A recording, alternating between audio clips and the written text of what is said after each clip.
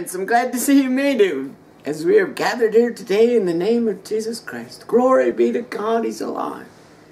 We're here continuing our study. If you're following along and saw the last video, you know we're in the book of Proverbs, chapters 11 and 12. We'll start at chapter 11, verse 15 today. Please try and take time to get through these videos. I understand they're long videos and, you know, at $200-300 an hour, we can't be wasting our time on the teachings and instructions of the gospel of Jesus Christ. So chew it up if you have to. You know, break it down. Get in 5 minutes, 10 minutes, 5 minutes. But try to get through these videos. There's a lot of good information in it, a lot of discernment in it, and it all preparing us for the coming of our Lord, right? We're just becoming more and more prepared, more and more likened unto Jesus Christ. You know, we're trying to revive chivalry. Chivalry. Yeah, chivalry. You know, where you know, men have a code of conduct, right? And it's all based upon morals, good character, being kind to the elderly, being kind to other women, holding the door open, opening the door for somebody, you know, walking the old lady across the road. All these things, chivalry, right? Acts of kindness that are done through courage, right? We want to be like the ultimate knight. Jesus Christ is the ultimate warrior, right? And although he never touched weapons of war or anything like that, and he never held public office or anything like that, he was a true warrior because his courage, his strength couldn't be taken away. His peace couldn't be taken away. You know, that's the thing. The devil and his agents come to us in one form. And through the Bible we see that when he comes, we have the ability or the tools to withstand that. Not kill it, not destroy it, but to withstand it, to overcome it. Right? It can come to us like Jesus, a roaring water or a flood of sin, hate, violence, beating, and abuse. Yet he never spoke back words of vileness, or he never condemned anyone. He was like a lamb being led to the slaughter, completely silent. Right? One of the people punches him in the face and says, "Prophesy to us, who hit you?"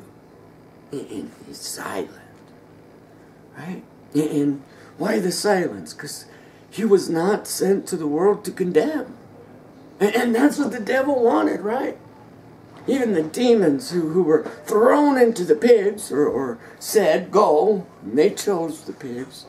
But even they said to Jesus, "Have you come to condemn us before our time? Come to condemn us? You come to break the rules?" And Jesus didn't come to condemn, right?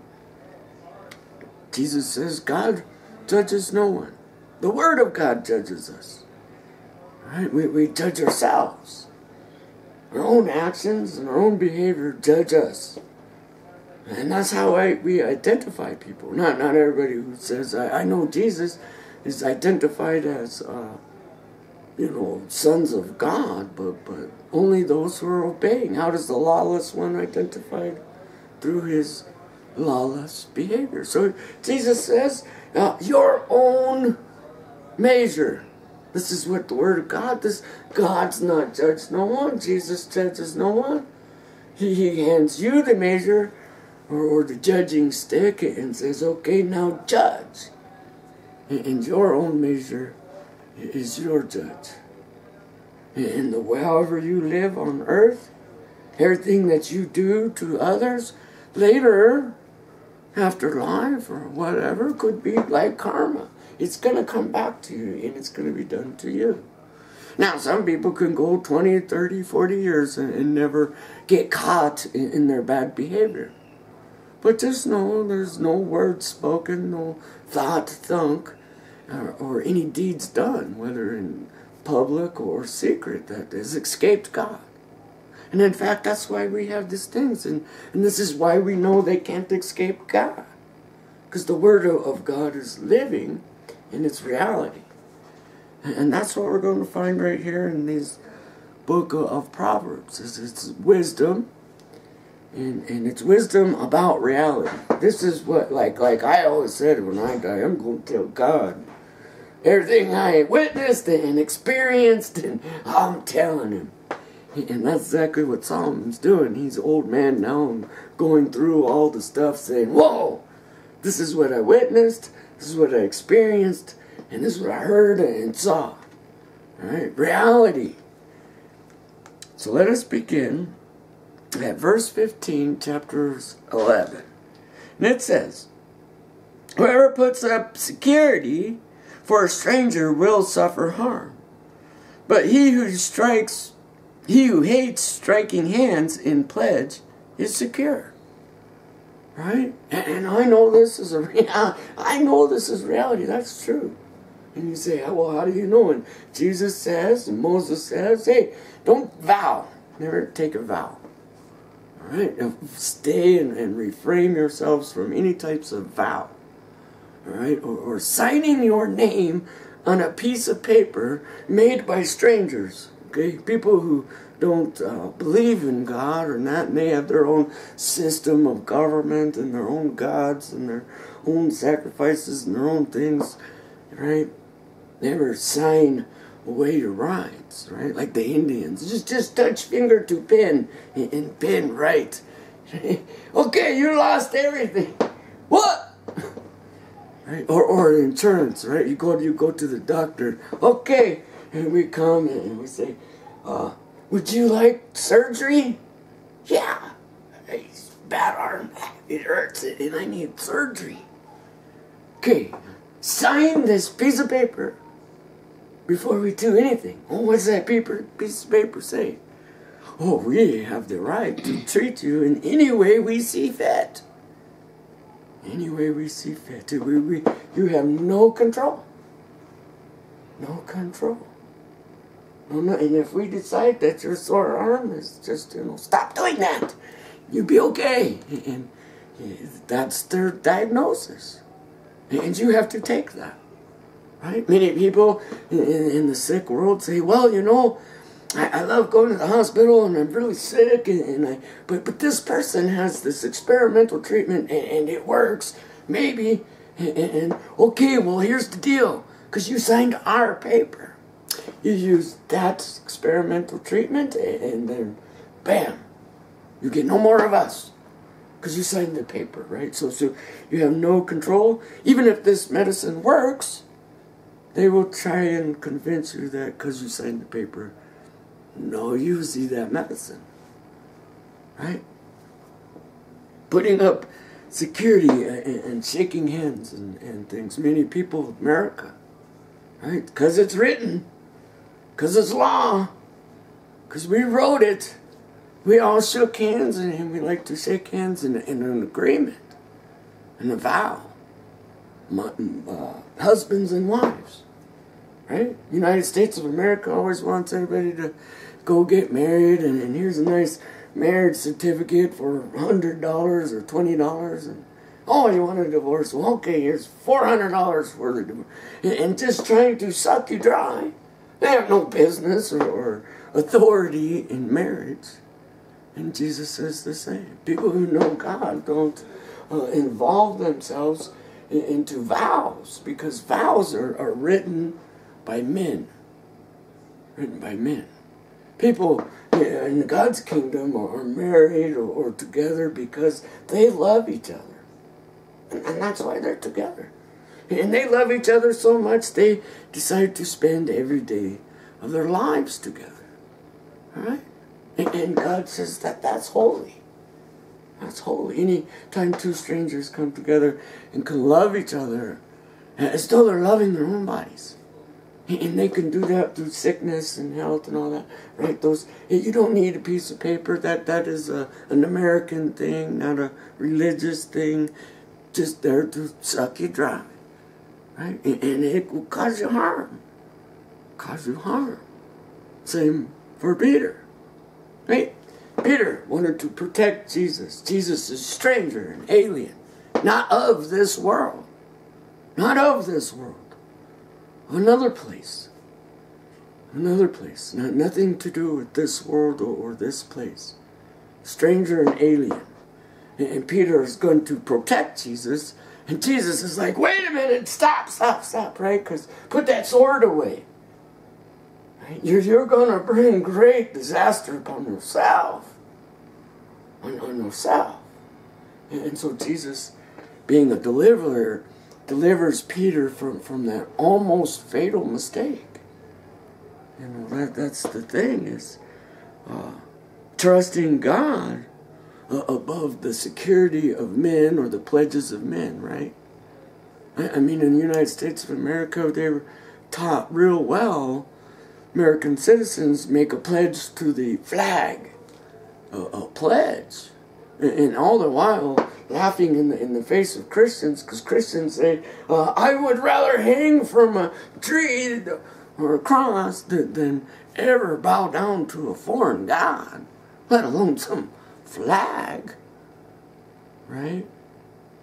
And so they're sucking people into a false religion, right? A false set of beliefs. Religion is a set of beliefs or morals, but which are by the majority of the people have come together to say, we all want to live by these rules, right? And religion could be anything. And although we have the Christian religion, because we have a set of rules and beliefs that we will be God-governed. And that's our rules, beliefs. Other people have other things. The United States of America has the Constitution and the Bill of Rights, and that's our God. That's what we are ruled by. Right? And, you know, just like Jesus said, whose picture's on the money? George Washington. Right? And that's their God. Give to their God what belongs to them. Right? All that is what has power over you. What has power over you. What determines your decisions each and every day. Right? A set of rules and beliefs. You know, that's what determines my decisions every day. Let's go on.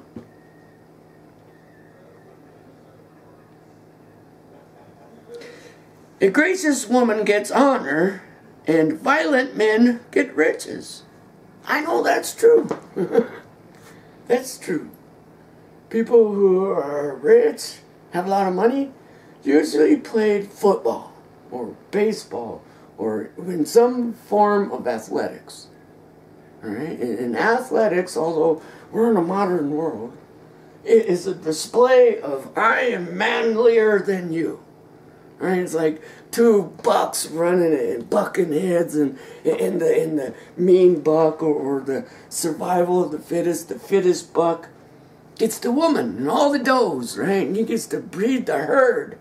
And rich people, same type thing. And in fact, I have a friend, and I know he's took second place in the state championship wrestling for Colorado, and very well to do. Right? Mean, violent people, aggressive people, A-type personality people, rich. And we say, wow, that's true. Jesus says, woe to the rich. Woe to the rich. You have received in full your blessing. And there it is. There's God's grace, mercy, and love. And He gave that to you so fully, you don't even have a thought in your mind outside of all the things you have. Right? You wake up 4 o'clock in the morning, worried about your stuff. And you can't think about nothing but your stuff. You can't even muster up a prayer because the time that is being wasted by all your stuff has consumed your mind. Right? God is far from you.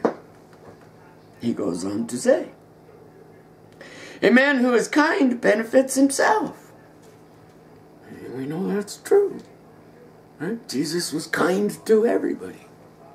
And God rose him from the dead and glorified him. and would do the same for you. Anybody who's willing to live likened to Jesus, right? Being kind and merciful and loving and full of chivalry, good things will come back to you. It will benefit you. But a cruel man hurts himself. We know that's true. Bill Cosby, perfect example. You would go and rape women unsuspectingly, drugging them. Cruel. Cruel. No morals, no compassion, no, just flat out cruel and wicked person. And everything I did in secret so nobody knows, and I'm the #1 Bill Cosby dad of the earth. Jesus. But in the end, he's going to go to jail. In the end, we all see him for the truth of who he is. A disgusting pervert.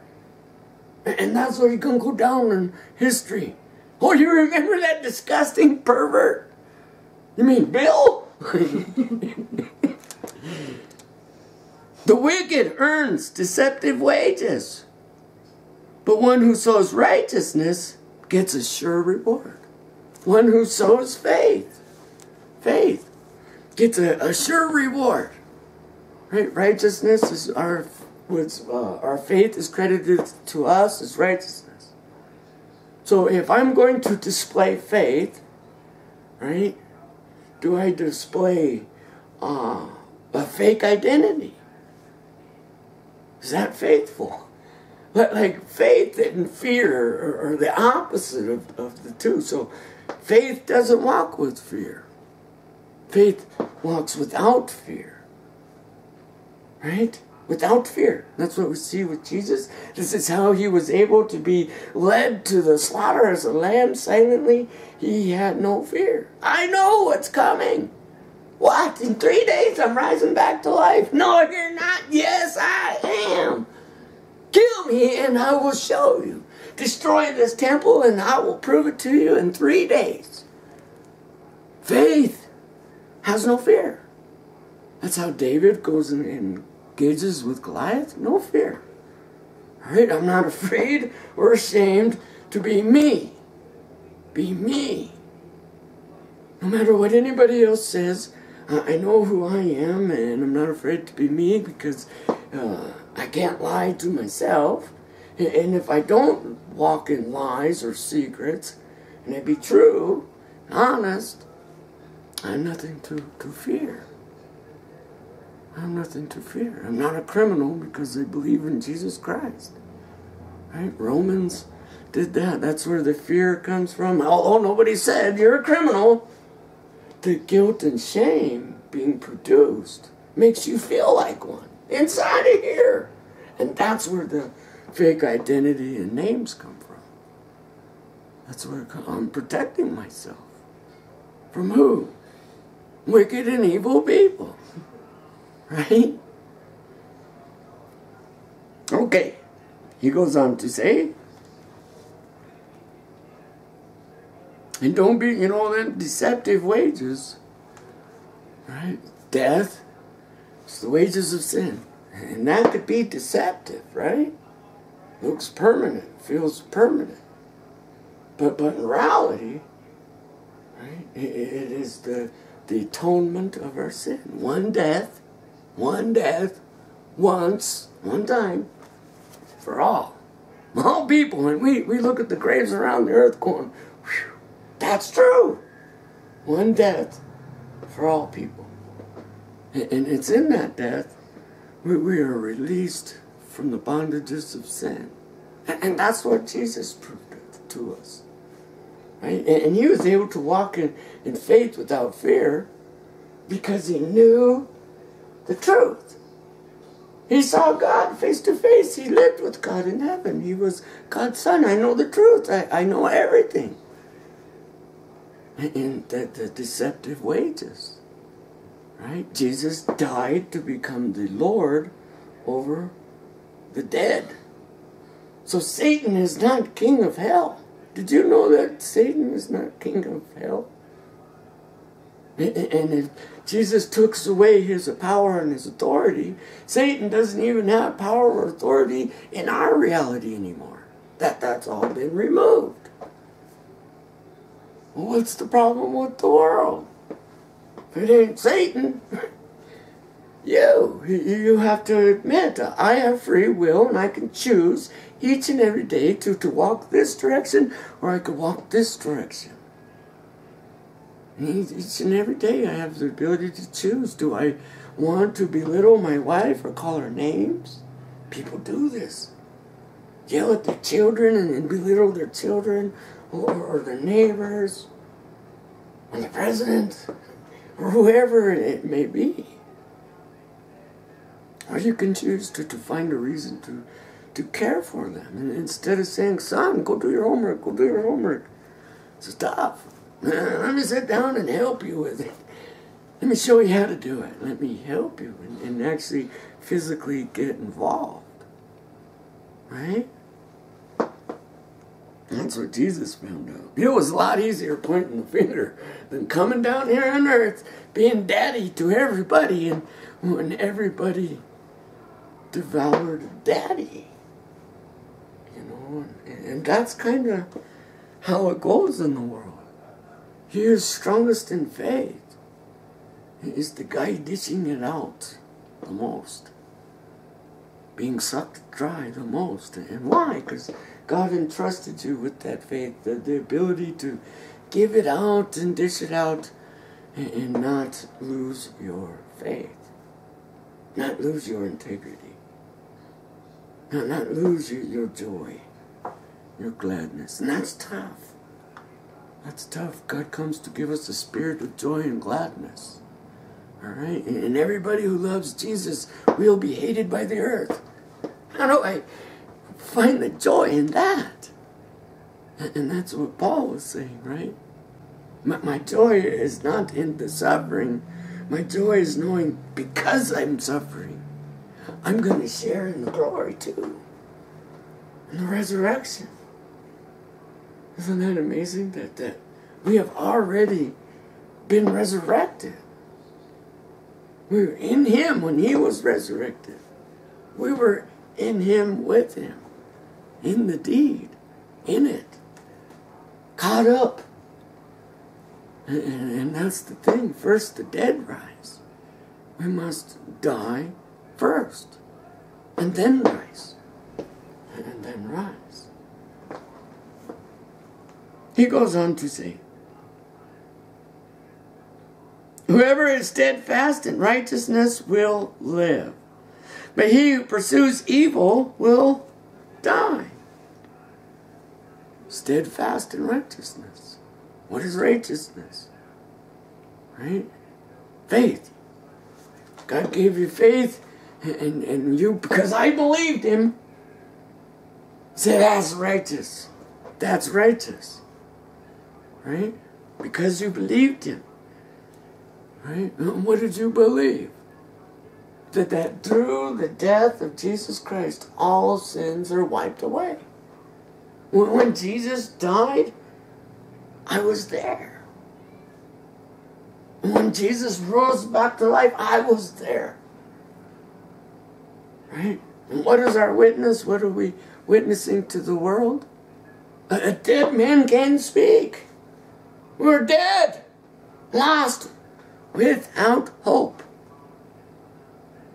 Now I have hope. And my hope is that death can't get here soon enough to pay me its deceptive wages. Right? Where's the sting of death? The sting of death? Right? Some people are so afraid of the sting of death, the reality of dying, they will pay hundreds, thousands, millions to prevent themselves from dying. Some will go and buy tens and thousands of dollars worth of guns and bullets to prevent themselves from dying. All are in an effort to prevent from dying. I just can't put my faith in a person who says, that God character, that Jesus character, isn't able to protect you, I am going to protect you. I'm going to protect you with my gun. And I came to put my faith in you, your teachings or instructions, because if Jesus Christ ain't good enough, Peter, if Jesus Christ ain't good enough, strong enough, powerful enough, then who is? Right? And Peter, Jesus stops Peter from killing a guard who was going to come and take Jesus to be crucified. And do I not have the ability? And Peter, Jesus reminds Peter, I have power over all things, and at my very command I could call down angels.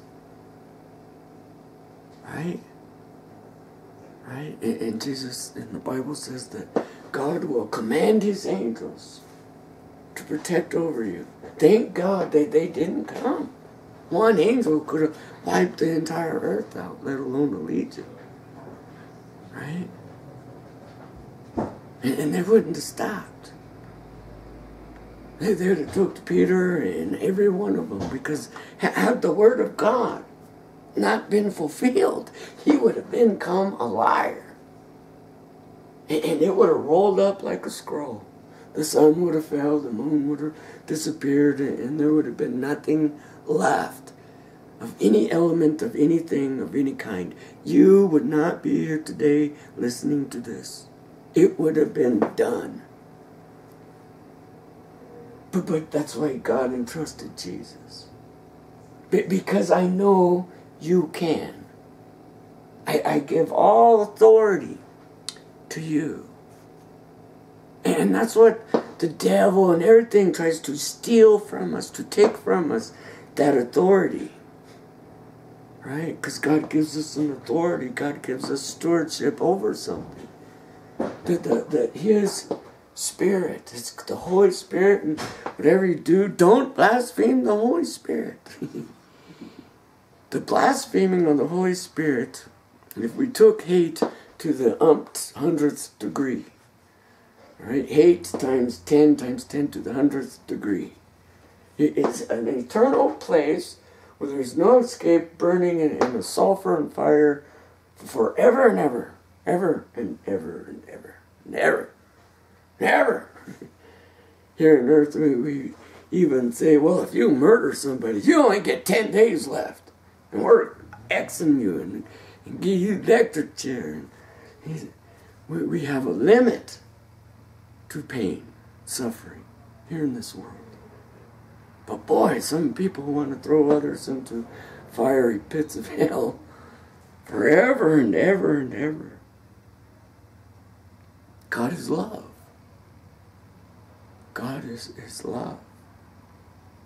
So the blaspheming of the Holy Spirit would be to say that the God being love is the opposite of love. The opposite of love. That's what happened to Moses. You dirty rebels! How dare you question God? How dare you ask God for help? Right? And that's what God said. You blasphemed my Spirit. You made it seem as though I gave these things grudgingly. Moses, you had the problem. You were the one with the problem. And your problem was with me loving my people unconditionally. And so he invented all these conditions. You can only love God if you love God the way I do. Perfectly. And that's what Jesus comes to take away, those conditions. Now listen. Those of a crooked heart are an abomination to the Lord, but those of blameless ways are his delight. Right? Crooked heart, blameless ways. Right? And if we could just admit, my heart has served my wishes and desires and deceived me. And if I could admit that, right? And I said to God, God, I'm unworthy to be called your son because of these things that I was doing. There's no, that's blameless. And that's a delight to God's heart. Remember the parable of the two sons, the parable of the prodigal son. God gave him everything, free will, right? Free will. Here you go, son. You want half of your inheritance and everything goes with it? Here it is. Go. Have a good life. And when the son's stuff and all the money and everything that was perishing and all these stuff that was things that he thought could love him and care for him and represented his dad's love and care, when it all ran out, great famine comes across the land, starving to death. Right? I know. I sinned. I know what happened. I sinned against God, heaven, and earth. I know. I will go back to my father's house, and I will be a servant to his servants. You know, the servants got everything, and boy, if his servants would give me a little bit, I'd have more than I got now. Right? No longer worthy to be called my father's son, but a servant of all servants, servant of my father's servants. Right? Jesus says that's right there when the man came to his senses. That's when he came to his senses. And he turned back to God. And God met him while he was still a long distance from the home. Right? So that's a delight. That's blameless. To say, I'm a sinner. And not only am I a sinner, God, like Paul said, I can't stop sinning. I can't stop it. I can't stop judging other people. I can't stop condemning other people. I can't stop all these things. I can't stop sinning. And even though I know it's a sin, it's bad for me, I still do it. Because that's the nature of people. Men, women, human beings. That is what human beings do. Everything they were made to do. And that's in your nature.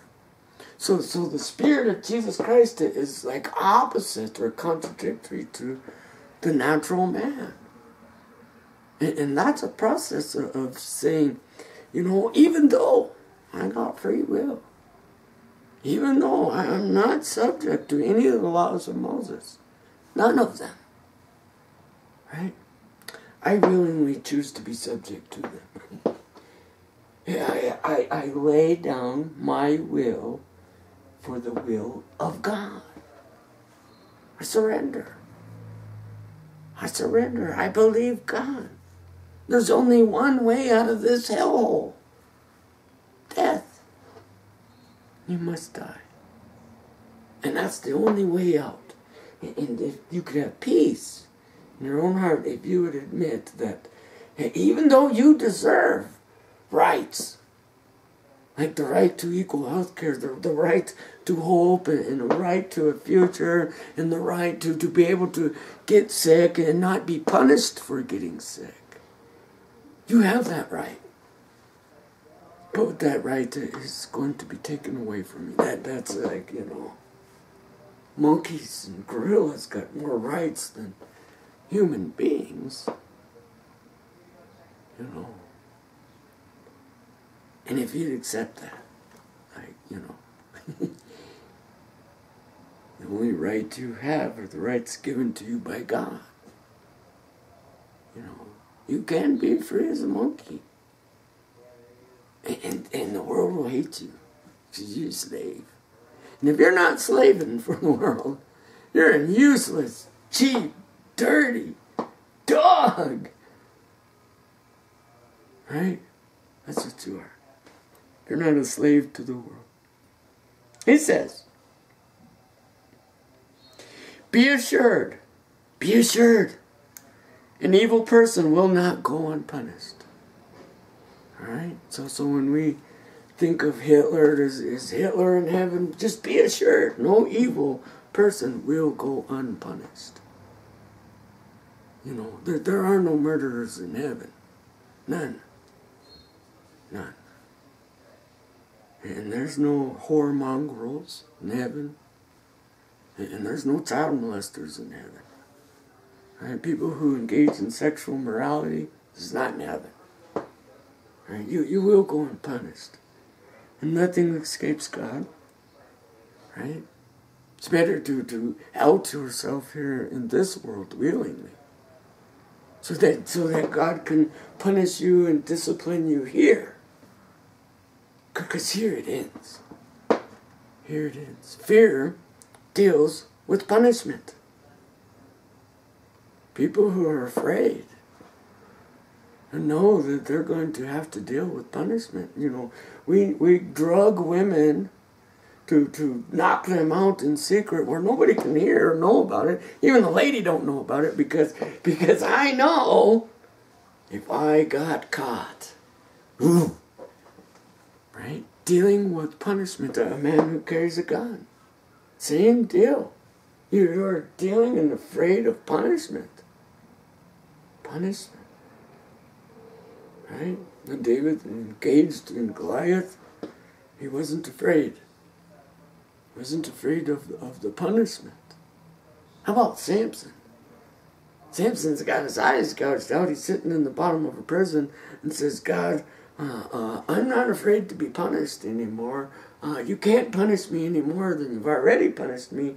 Could you just hook me to these two beams? And one last prayer.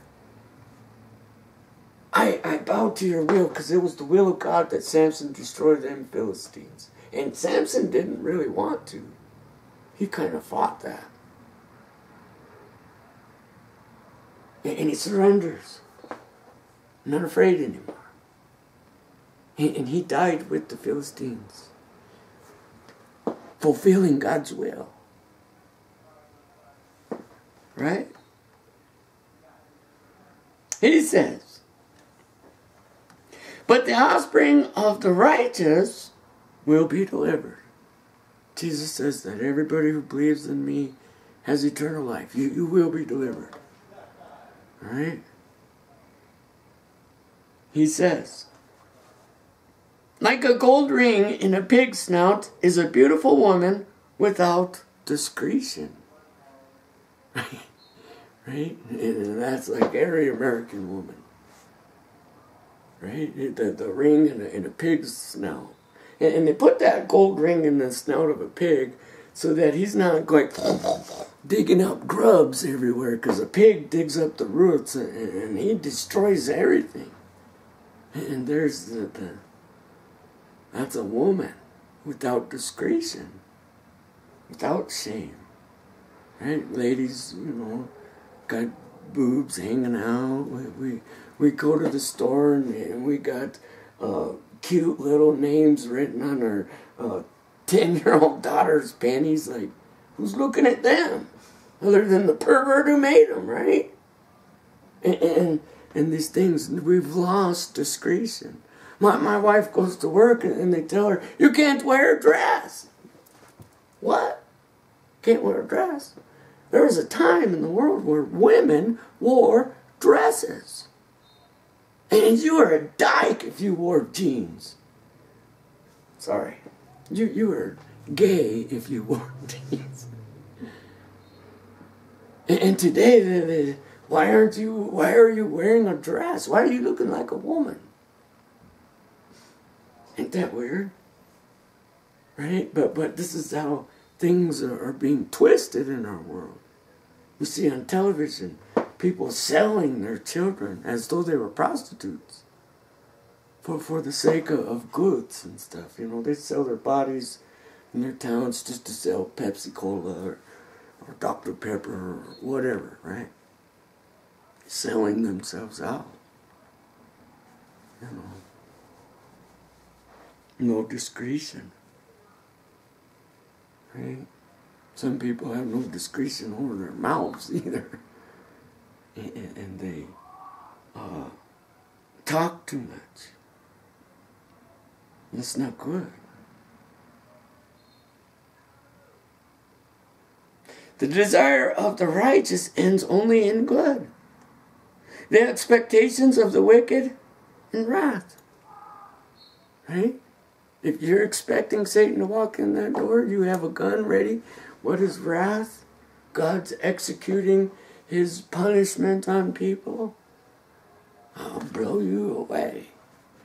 And right there is where it goes. Hate breeds more hate. That's how it is. A murderer murders. Okay, this is how we know who Cain is. He killed his brother. And this is why we know Cain's actions were evil. Because his brother's dead. It's a murderer murders. And that's what they use for their protection. David, Goliath, you uncircumcised heathen. Murderer. They had gods. They hadn't but gods. They were actually the people who sacrificed their children to the gods. It's burnt offerings. They were murderers. Right? Comes in weapons. Strength of man. David's not a murderer. No weapons. Come to you in the name of God. Strength of God's Spirit. Right? Same with Samson. Faith.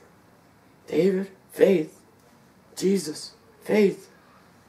Jesus says, when I return to the earth, will I find faith? And what does faith look like? Well, the closer we get to being likened unto Jesus. Right? Faith goes to the mountain and says, move. Alright, faith doesn't say, God Almighty, if you will, if you please, and all these things, and begging for mercy, and God tell it, well, move. Faith, Jesus says, if you had faith, if you had just the faith of a mustard seed, you would go to the mountain, not beg God, not ask me. You would walk to the mountain and say to the mountain, move, and it would move. If you had faith, this is what faith looks like. We want faith. We want faith.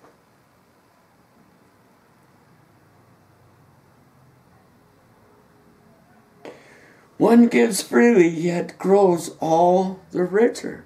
Another withholds what he should give and only suffers want. Truth. Greed for money. Love for money. You only want more. The more stuff I have, the more bills I got, the more problems I got. Right? People who have nothing, it's better to be poor and homeless and be rich in God than have everything and be completely alone. Put you in a state of want. Sufferers want. Always wanting. It's tough to be poor. It's very tough to be poor and not want money. Especially in a world driven by money. It's tough. Especially when you ain't got none. Does it make you greedy to want? It's just, can we find love in the midst of whatever we're at? And if we're suffering, there's no greater want than the want to be with Jesus Christ. It goes two ways. Love God with all your heart, might, and soul. Want that the most. God in your presence.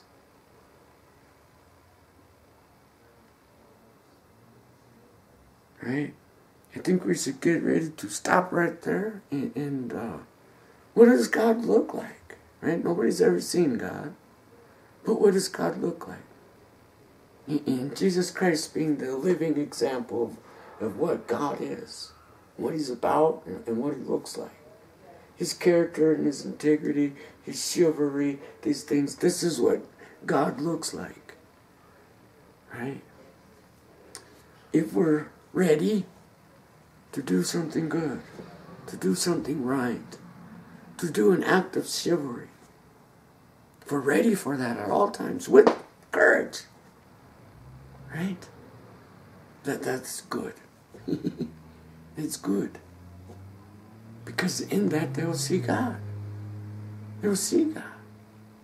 They will see the love of God. If I can love you, how much greater is your Father, your Dad. And if I can just be a small example of what it means to be loved by God, that's good. Because in that they can find God. Right? Let me small prayer. Father, Dad, go into the hearts and minds of whoever's watching today. And fill them full of joy and gladness.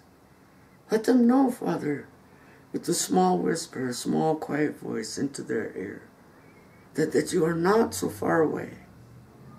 And that your love for them cannot be taken away. We may walk away from your love, but if we turn back, it will always be there waiting for us. Remind us of your promise. Remind us of your faithfulness to fulfill your words, that you will never leave us nor forsake us, all the way to the end of time. And we know there's no end. Your steadfast love endures forever. Your kindness and your mercies will endure forever. Open our hearts and minds to receive it. In the name of Jesus Christ I pray. Amen. See you next time.